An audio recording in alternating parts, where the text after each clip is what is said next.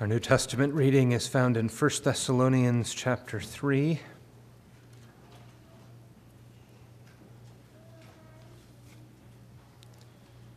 First Thessalonians chapter 3, beginning at verse 1.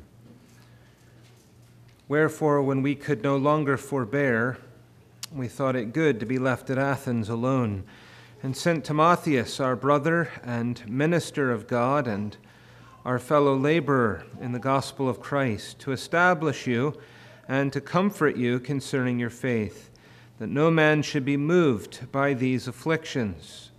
For yourselves know that we are appointed thereunto. For verily, when we were with you, we told you before that we should suffer tribulation, even as it came to pass, and ye know. For this cause, when I could no longer forbear, I sent to know your faith, lest by some means the tempter have tempted you, and our labor be in vain. But now when Timotheus came from you unto us, and brought us good tidings of your faith and charity, and that ye have good remembrance of us always, desiring greatly to see us, as we also to see you. Therefore, brethren, we were comforted over you in all our affliction and distress by your faith. For now we live, if ye stand fast in the Lord.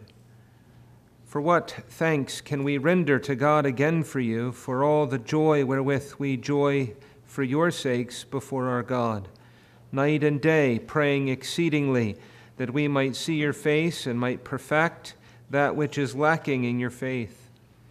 Now God himself and our Father and our Lord Jesus Christ direct our way unto you. And the Lord make you to increase and abound in love one toward another, and toward all men, even as we do toward you, to the end he may establish your hearts unblameable in holiness before God, even our Father, at the coming of our Lord Jesus Christ with all his saints. Amen.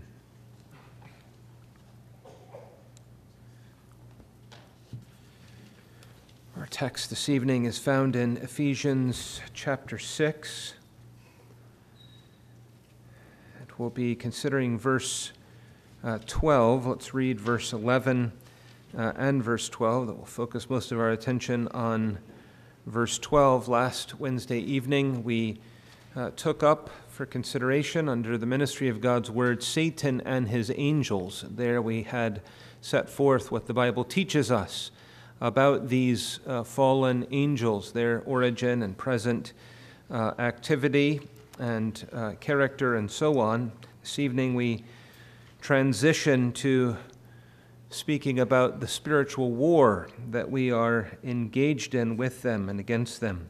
So Ephesians 6, beginning at verse 11, put on the whole armor of God, that ye may be able to stand against the wiles of the devil.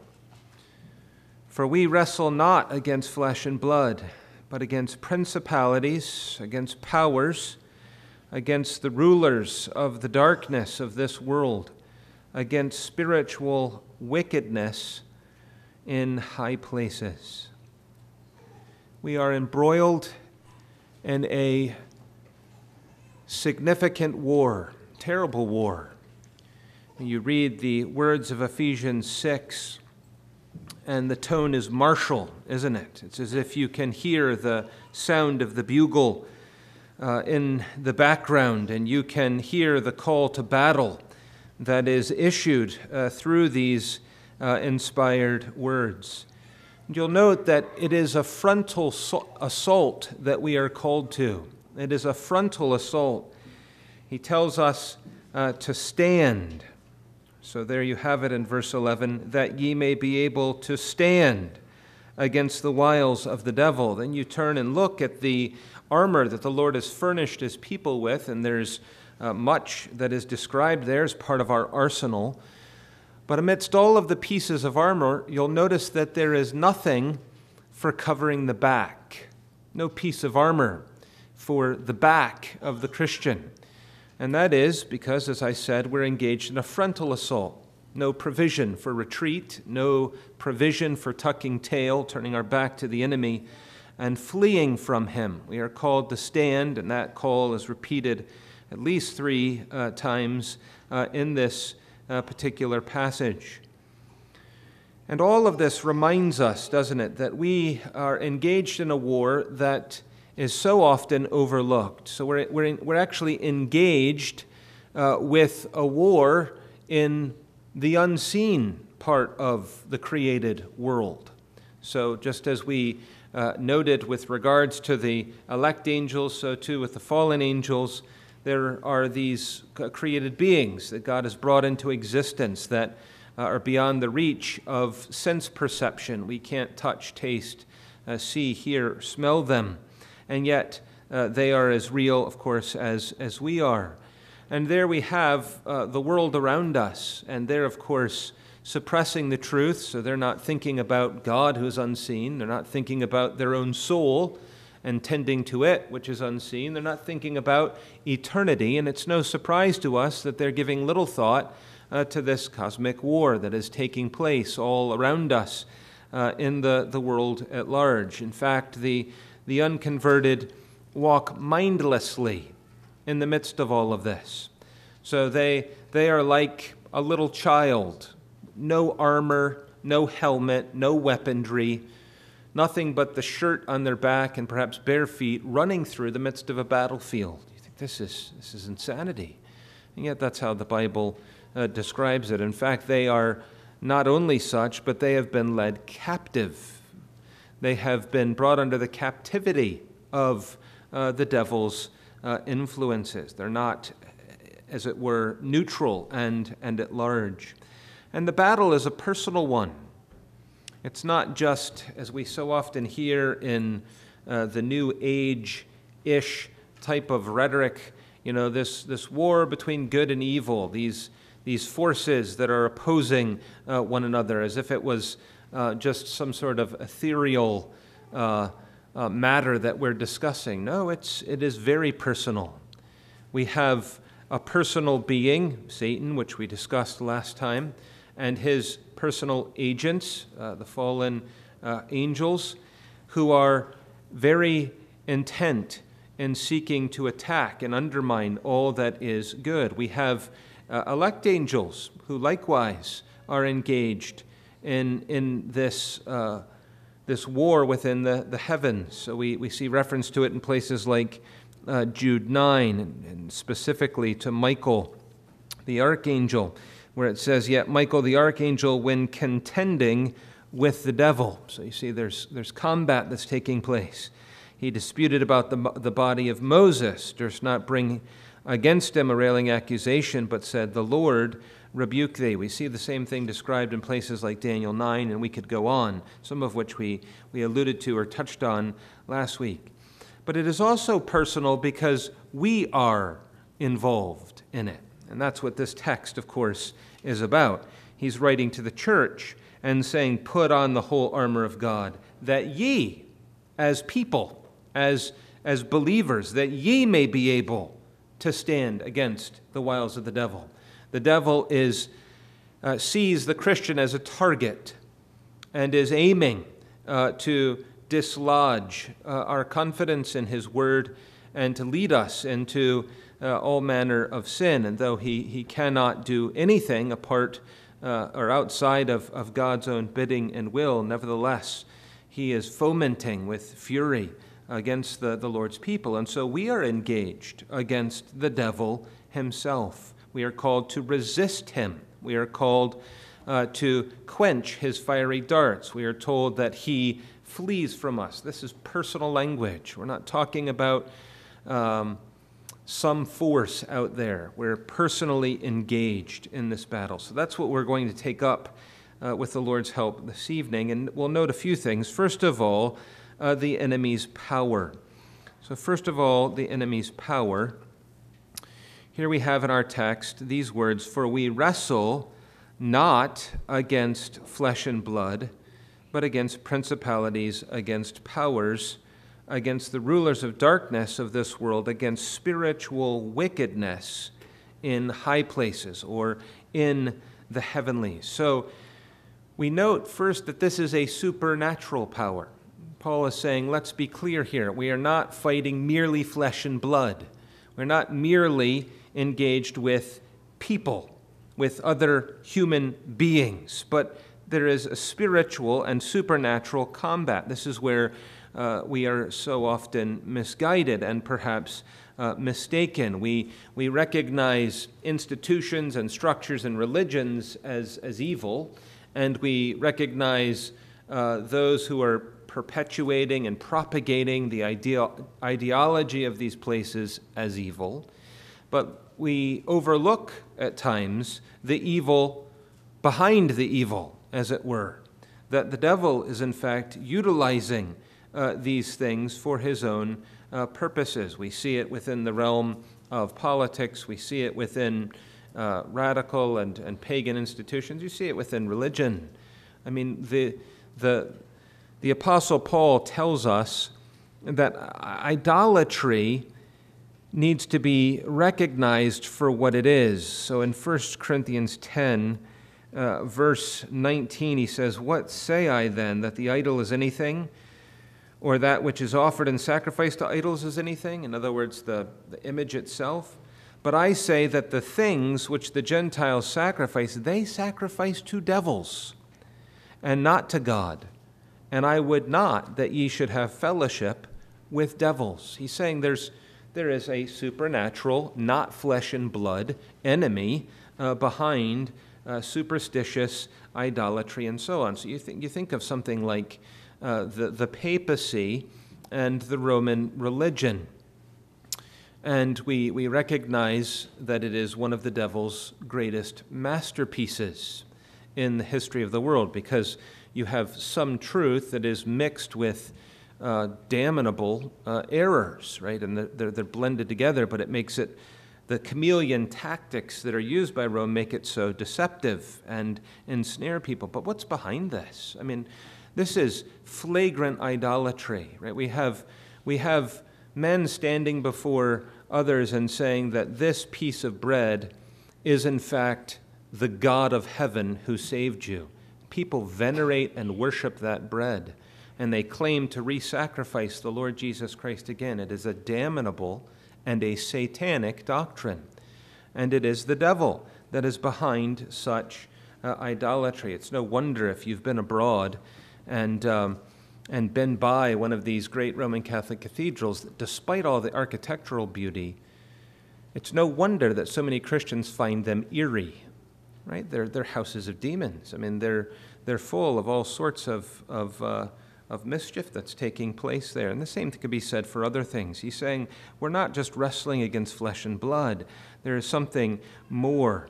And this is why we're told elsewhere in 2 Corinthians chapter 10, verses 4 and 5, "For the weapons of our warfare are not carnal." We're not fighting against flesh and blood. Well, our weaponry isn't of the characteristics of flesh and blood. It's not carnal, but it's mighty through God to the pulling down of strongholds, casting down imaginations, every high thing that exalteth itself against the knowledge of God, and so on. So we have spiritual struggle with a spiritual enemy, and his power is one that is supernatural. It's significant. So he's described as the ruler of this world. He's described as the prince of the power of the air, and language like that, a force to be reckoned with, though, as we have made abundantly clear, nothing in comparison to God himself and his power, who has vanquished the devil in his work on the cross. But what characterizes this power? Notice the language of our text: against spiritual wickedness in high places. People want to make the devil a play toy. They want to make the devil to be something that's funny, or people think, well, there's things that are wrong, but it's not too much to be concerned about, not too fearful. That's not the language that we're given in the Holy Scripture. Not at all. It is described here as spiritual wickedness. It is diabolical. It is the depth of an inferno of evil that we find in the devil. It is something that does not have any moral principle connected with it. The devil doesn't have any moral principles, right? There's no code of honor with the devil. There is deep-rooted hatred and hostility against all that is good. And we need to recognize that that's the case, right? So when people think, well, seances, it's no big deal, Ouija boards and these sorts of things, as if playing with the devil is something that is entertaining. And we need to be abhorred by such things. We need to recognize that it is ignorance which leads to such things. Now, he uses different tactics, doesn't he? There are some times when he comes to bully, and so he'll come with fierce persecution. But then other times he comes to beguile and not bully, and to work perversion. And so if the devil is able to push people off one side of the table, well enough, and if not, he'll pull them off the other side of the table. There's a diversity of forms of wickedness that this comes. Beguiling is as dangerous as bullying is. And yet we're conscious that it is derived power, as we saw last week. Right? He cannot lay his hand on a hair of anyone's head outside of God's control. And we see that with Job, for example. His power is limited and it is derived. We saw last week, limited in time, limited in place as well. We see something then of this supernatural power. That means, of course, that it requires supernatural resources. If you're hoping to beat your friend, children, at chess, well, you might go and read a bunch of chess books and study some of the famous chess matches and, the masters, chess masters of old, or you might get tips from someone who knows about such things. You might practice. You'd have all sorts of resources that you could draw on to help you improve at perhaps conquering or winning in a chess match against your friend. That's not the kind of resources we have when it comes to fighting against the devil. And it's certainly not the idea of superstitious, magical powers that we either desire or stand in need of. The Lord has armed us chiefly with his word. Right? The Lord did not say to his church, go into all nations and exorcise all of the demons out of everyone. He never said that, did he? He said, go and preach the gospel. Go and teach them all things that I have commanded to you. The way in which we see the devil's influence receded is chiefly through the proclamation of God's word, accompanied by his Holy Spirit, which delivers souls that are under the bondage of the devil, and delivers souls which have minds that are darkened by the devil, and which are under the influences of all of the wicked lusts, sees them snatched, as it were, from the fire, and drawn savingly through the proclamation of the gospel to the Lord Jesus Christ. To be free in Christ is to be free indeed. And the way in which we come to Christ is through the means he's given to us in his word, by pointing people with the gospel to Christ himself.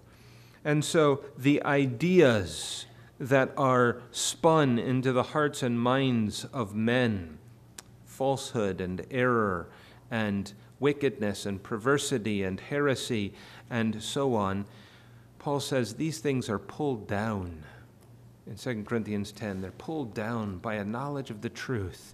We're bringing every thought captive to the obedience of Christ. We're actually ripping to shreds, demolishing strongholds within the thinking and minds of men and in our own minds through the truth of God's word. And so the chief battlefield on which the war is being waged is the mind, isn't it? And that's not the only battlefield, but it's the chief battlefield on which war is being waged, which is why as you look at each of the pieces of armor that the Lord gives us, they're connected to that basic idea your loins girt about with truth. It's truth that's given, a breastplate of righteousness, feet shod with the preparation of the gospel of peace, a shield of faith, wherewith we're able to quench the fiery darts of the wicked one, a helmet of salvation, and so on. And of course, our only offensive, or our primary offensive weapon, the sword of the Spirit, which is the word of God. And so when we see, for example, errors that are infiltrating the church of the Lord Jesus Christ, we recognize it's not just someone trying to increase their pay grade by spinning theological innovation. That may be a contributing factor. The devil has an interest in these things. He has an interest in trying to dislodge the truth from the church of the Lord Jesus Christ, or to twist it, or to bring perverted nuance to it, and so on. We see something of the enemy's power. Secondly, we see something of the enemy's plan. So back in chapter 4 and verse 14, it says that we henceforth be no more children, tossed to and fro and carried about with every wind of doctrine, by the sleight of men and cunning craftiness, whereby they lie in wait to deceive, but speaking the truth in love, may grow up into him in all things, which is the head, even Christ. Now we know that the Lord is at work in enabling us to stand against the wiles, to withstand the wiles of the devil. So you take that word wiles. It has the idea of something that is cunning, something that has a scheme about it, scheming or strategy. In fact, when Paul's writing to the Corinthians in 2 Corinthians 11, he says this in verse 3, "But I fear lest by any means, as the serpent beguiled Eve through his subtlety," that is, his cunning, "so your minds should be corrupted from the simplicity that is in Christ." He's saying to the Corinthians, I'm concerned about this cunning work of the devil where he beguiles from the beginning to the present. So there are these wiles, this strategy of scheming. And it's really, for the most part, what we might refer to as guerrilla type of warfare, right? As Paul's saying there's subtlety in the devil's attacks. What do I mean by that? What I mean is, God says in 2 Corinthians 11 that the devil comes as an angel of light. So he doesn't come presenting himself as this astronomical, terrifying beast, but rather he'll present himself as an angel of light. And his ministers are also of light. They follow that same pattern. And so there's often diversion.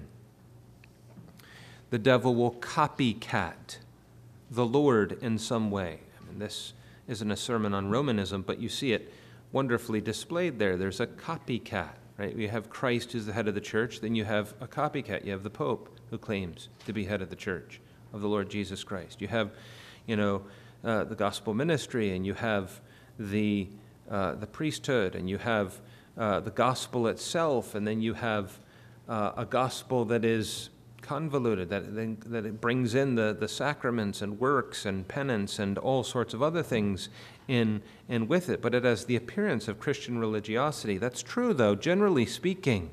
The devil's goal is either to lead us into sin, or to lead us to sin, or to separate us from God. That's the goal, right? They're two sides of a coin. And he has significant skill in this. I mean, he's had 6,000 years to hone and practice and try all of the tricks of the trade. And so he seeks to attack weaker parts. And there are areas. So you think in terms of our own Christian walk before the Lord. We have areas where we've grown in grace, and we have areas still needing to grow in grace. We have strengths that God has given to us, the way that he's dealt with us, we still have attending weaknesses that are a part of our life as well. Well, the devil's no dummy. He's going to either go to the weak points where we're more vulnerable, or there'll be times when we have a sense of self-confidence in our areas of strength, and that will be where he'll strike. And it'll be the area we think we're strongest in, and the artillery will be directed there. Often it is with stealth. This is subsumed under the idea of wiles, right? He'll come in ways that are least detected in our life. So it's the little foxes that spoil the vines, as we read in the Song of Songs. The devil will come, and it'll be little compromises which seem to cost us not much. And there's subtlety there. We begin to acclimate. Let me illustrate this for a second. You have a person that's a professing Christian, and it's discovered that they have fallen into serial adultery, and they're being disciplined for it. And you look at their upbringing and you say, well, they're raised in this, maybe a conservative, godly home, and they've had, this is the atmosphere in which they've grown up in. How did they get to that position? And I'm here to tell you, from 20 years of pastoral experience, it wasn't with a single leap. It wasn't with a single leap.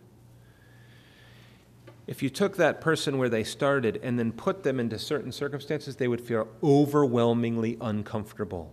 They could never dream of being in certain places and doing certain things. But what happens? There's a small compromise. And it's a little uncomfortable, but they acclimate to it, and they become accustomed to it and comfortable with it. Then there's another compromise that takes them a step further. They acclimate again and become comfortable with that. And 3 or 4 steps later, now they're more comfortable with things than they would have never dreamt of being before. And that continues continues on. And the sin and the types of sin increase in greater and greater degrees of heinousness. There's stealth that is involved. There are seasons at which the devil knows to strike, when we are most fragile. It's not shocking, with a little bit of thought, that the devil comes to tempt the Lord Jesus Christ in the wilderness after 40 days of fasting. So there's the isolation, there's vulnerability, there's, humanly speaking, all of these things, the weakness of body and so on and so forth. The devil strikes us at particular seasons. It may be after a victory.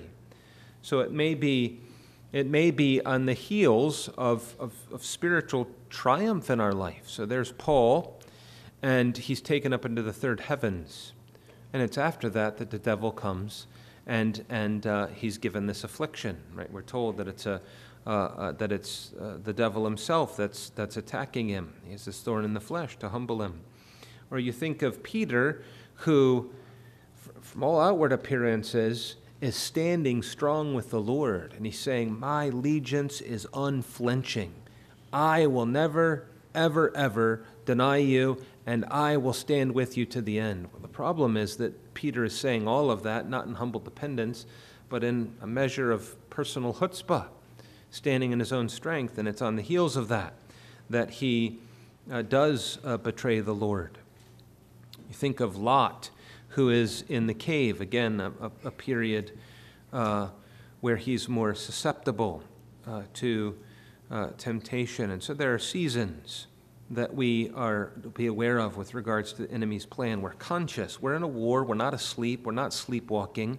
We realize that this is serious business, and so we're alert to the fact. I have strengths that need to be watched. I have weaknesses that need to be watched. I need sentinels on guard in my mind, in my heart, in my affections. I'm conscious of the seasons of life. I'm going into a period of a time of year, or after certain circumstances, or in other situations where I'm more vulnerable. We're alert to those things. I mean, it's foolish, utterly foolish not to be.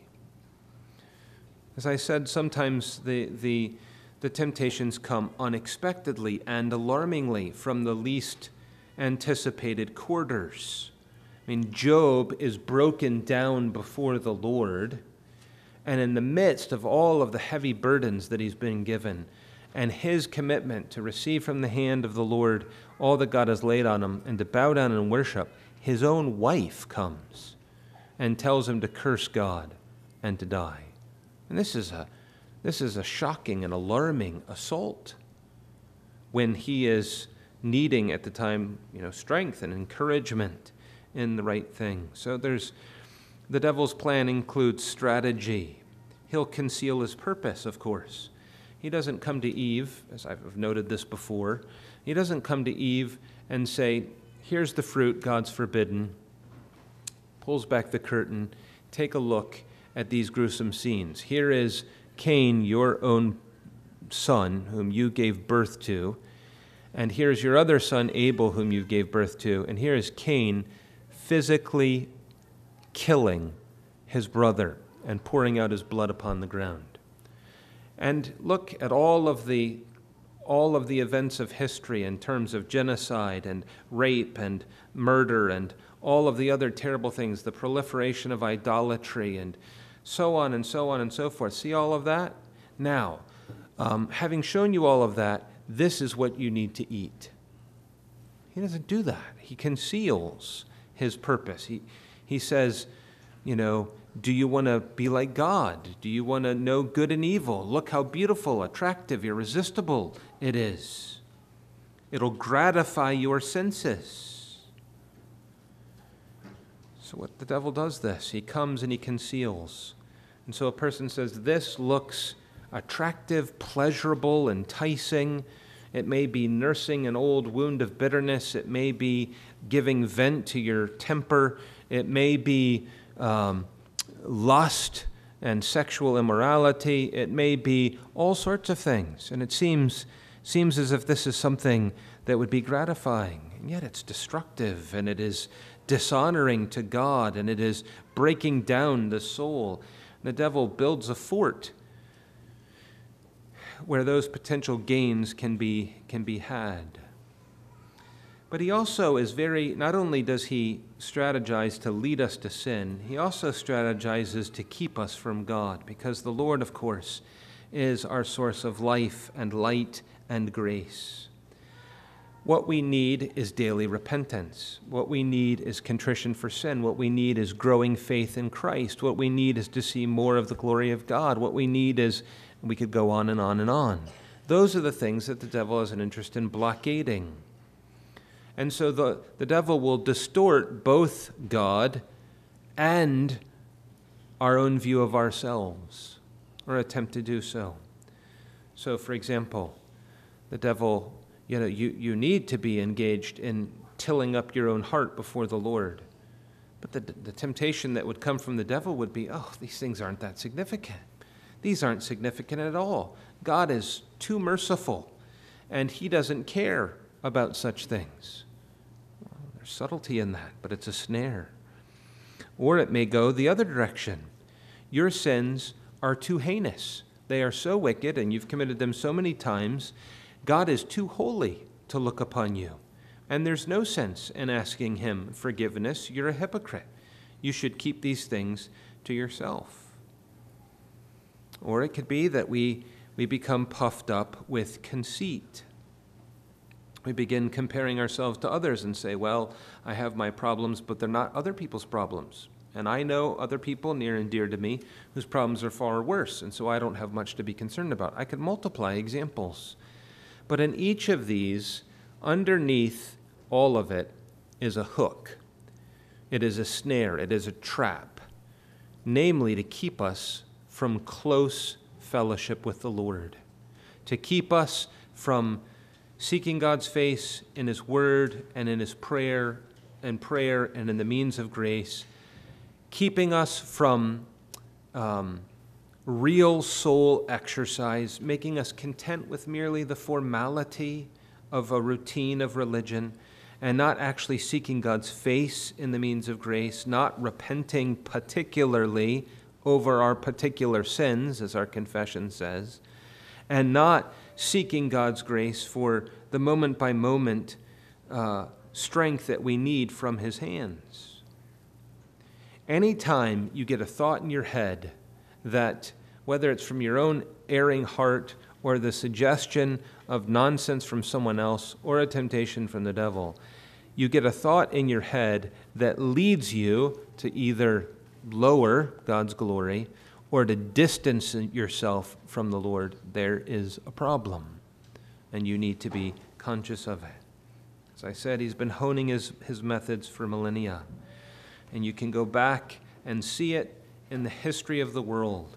I mean, there are big events as well as in the little events of the lives of God's people, but I go back and I read about Nicaea in 325 A.D., and what's going on there? I mean, you have Athanasius with this teeny tiny little minority of Orthodox men, and then you have the Arius and the Arians with their band, and then you got a big chunk in the middle who don't know what to think. And all of the things that are going on politically and in terms of the church and theologically and the tactics and so on, it wasn't just, one stick-in-the-mud Orthodox guy and another very charismatic, very persuasive heretic who are just doing their thing. Right? There's more going on. We're not just wrestling against flesh and blood. The aim, of course, was to unhinge the church's attachment to the full deity of the Lord Jesus Christ. And so that continues to be the case for us. Thirdly, and very briefly, the enemy's peril. We're called upon to fight. Now, children, you're called upon day by day, in many cases, not to fight, right? So your mom and dad are saying, don't fight with your brother, don't fight with your sister, and that's true. So there are plenty of reasons when it is sinful to fight, and we don't go out and just, when someone does something we don't like, even as adults, we don't get into fisticuffs with them and start throwing punches and so on. But there are good times to fight, aren't there? If someone's trying to seriously hurt your sister, you have an obligation to defend her. And there are other occasions, just war and so on, where it's appropriate. But this, my friends, is one where it is not only eminently important, it is essential for us to be engaged in open hostility against all the devil and all that he stands for. It should send chills down our spine. Jesus comes to Peter.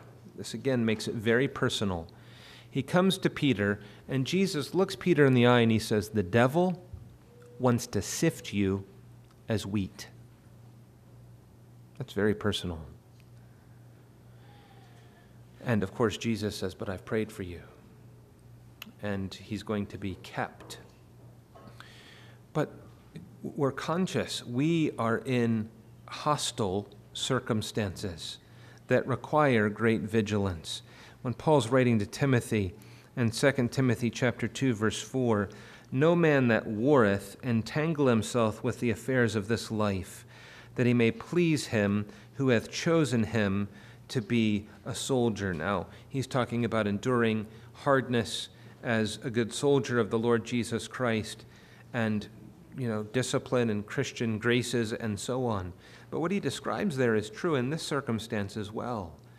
We can't be mindless. We can't be disengaged. We can't be unplugged. We can't be naive. A soldier's vigilant. He's trained. He's thoughtful. He's alert. He is engaged in the responsibilities that have given him, that have been entrusted to him. We're not in a position as Christians to say we can hang up our armor in a trophy case and coast. Right? We're going to die with our armor on. I mean, that's the truth. We hang up our armor at death when we go to glory, and not before then. That's why Paul's saying to the very end of his life, within weeks of dying, "I have fought a good fight." He's saying right to the end. I'm not to relent, to take my ease before I reach the end of his own war, his portion of the war. And so we're to be vigilant. We're vigilant, of course, in our daily activity. So what does that mean? We do get our tail kicked sometimes by temptation. We lose, we fall. And the Lord does that, among other things, to humble us. He permits that to happen. You fall prey to a temptation. Your response to falling prey not only includes repentance, which it must, but a measure of self-examination. The Lord uses that to humble us. You're brought palatably to realize how weak, fragile, exposed, dependent, proud, thoughtless you are.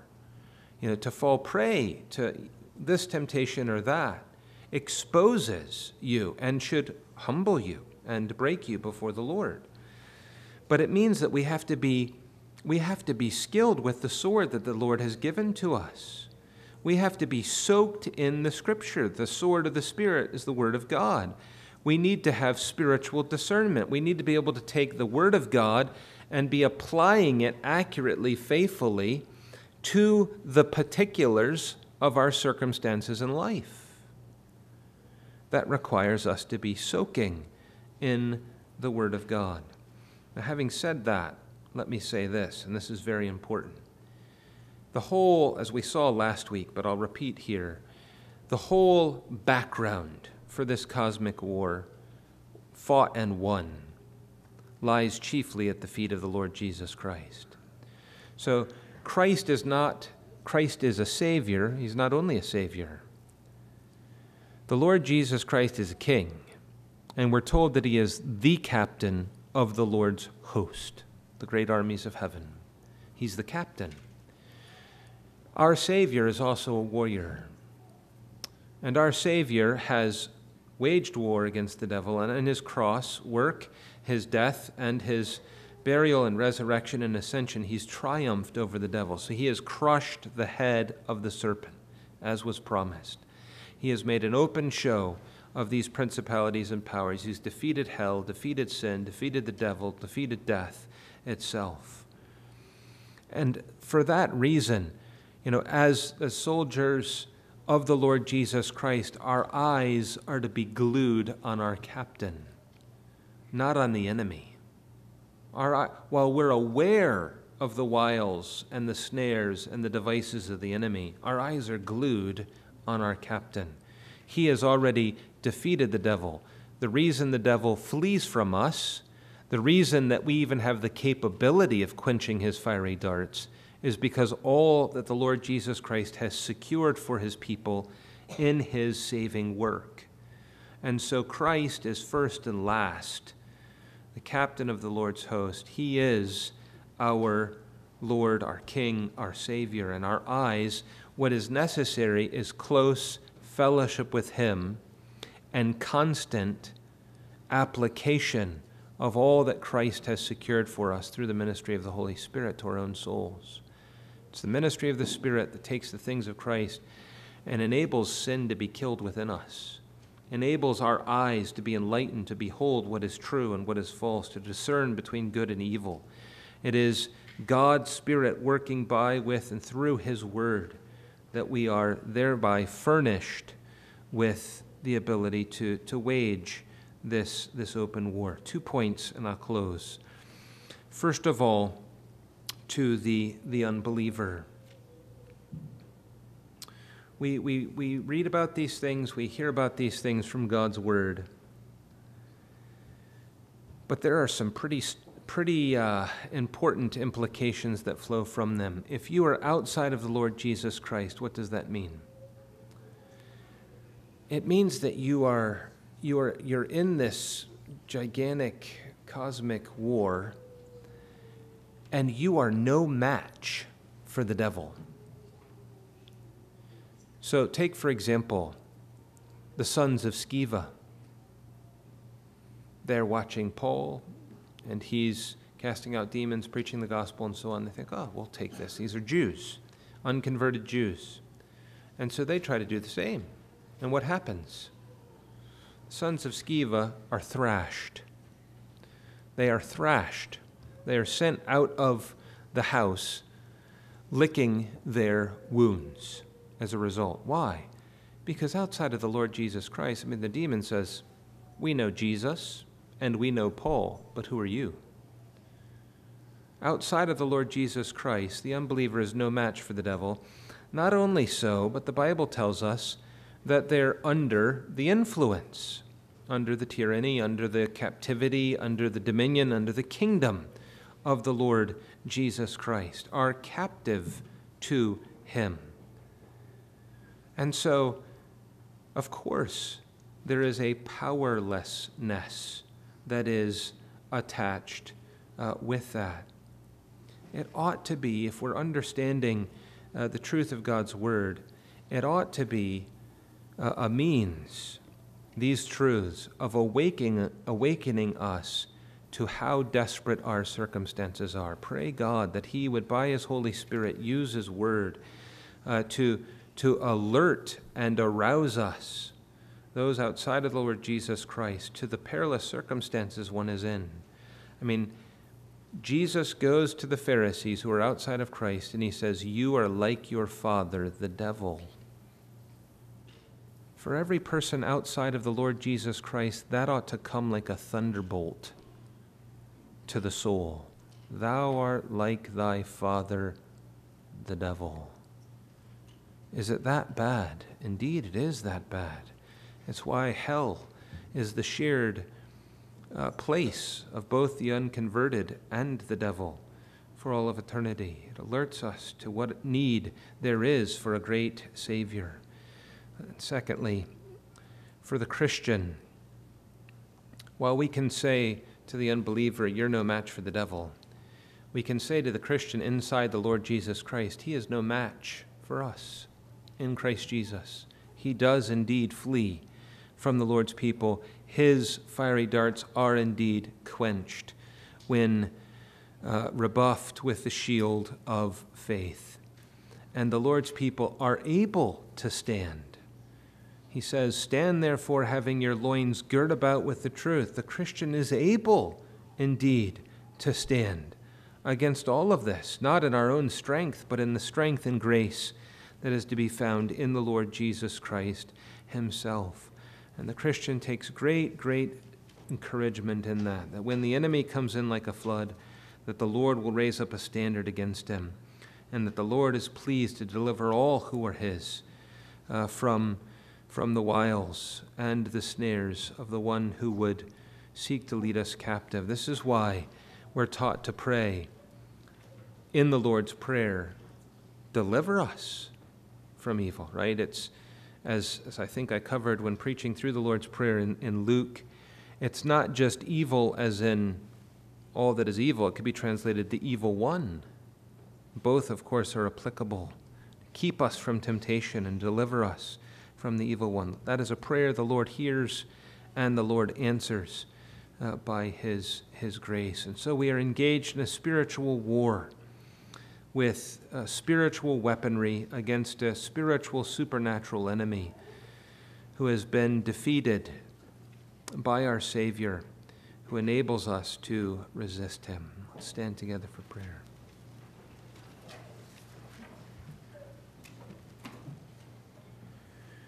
O Lord our God, we thank you and praise you that you are a refuge and a strong tower for your people, that we are to run and able to run into Christ and to find deliverance and safety and protection and defense.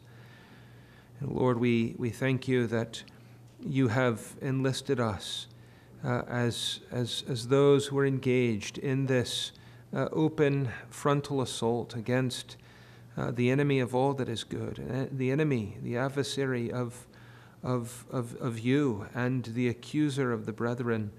O Lord, grant that we would be good soldiers of the Lord Jesus Christ, walking in sweet and careful communion with you as those soaked in your word, who are alert and vigilant, awake, that we would watch and pray, knowing that the flesh is weak, but that the Spirit is willing. O Lord, we pray that you would furnish us with, continue to furnish us with this armor that in an evil day we might nevertheless be enabled to give you glory. We ask in Jesus' name. Amen. Let's sing together from Psalm 74, verses 20 to 23, to the tune Ferent, which is number 61. Psalm 74, verses 20 to 23, to tune number 61.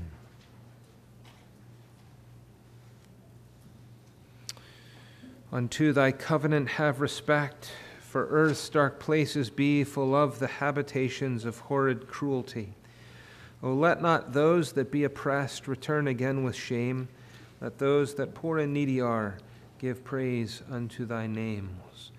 Do thou, O God, arise and plead the cause that is thine own.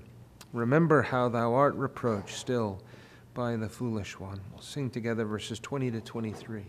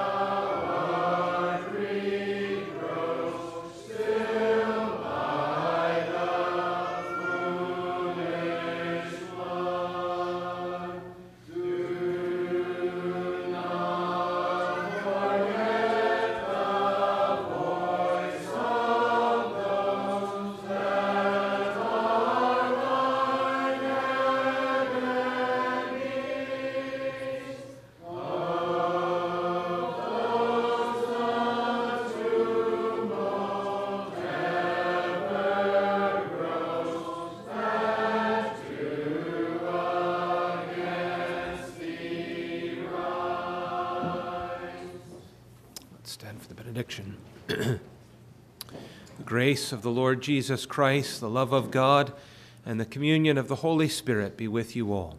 Amen.